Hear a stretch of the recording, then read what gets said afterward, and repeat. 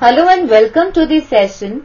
In this session we are going to discuss the following question, and the question says that identify whether the relationship has correlation with causation or without causation. The first statement is schools that have more teachers usually have more lunch breaks. And the second statement given to us is, the older the car, the less is its worth. Let us start with the solution of the given question.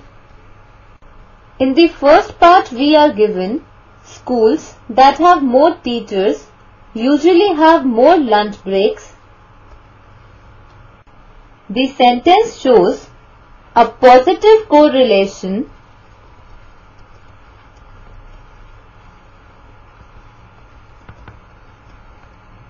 between the number of teachers in the school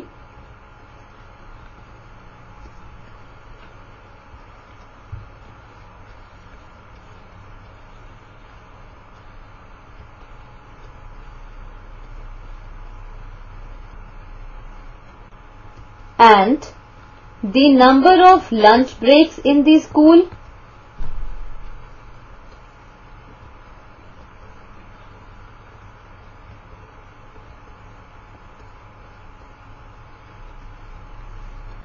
But it is correlation without causation because number of teachers have nothing to do with the number of lunch breaks. There may be third variable, say long timings of the school, which affects both the variables, that is number of teachers and number of lunch breaks. Thus, it is a positive correlation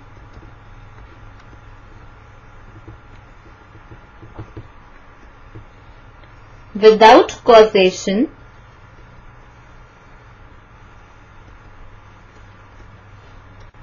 which is the required answer to the first part of the question.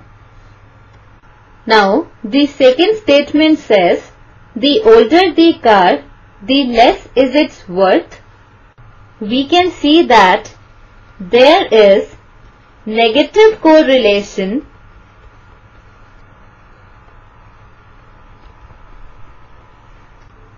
between the value of car and time. It is correlation with causation because we know that with time the value of car depreciates. Thus, time causes the worth of car to depreciate. Hence,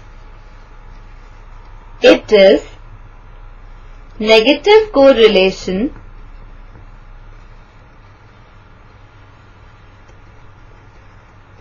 with causation, which is the required answer to the second part of the question. This completes our session. Hope you enjoyed this session.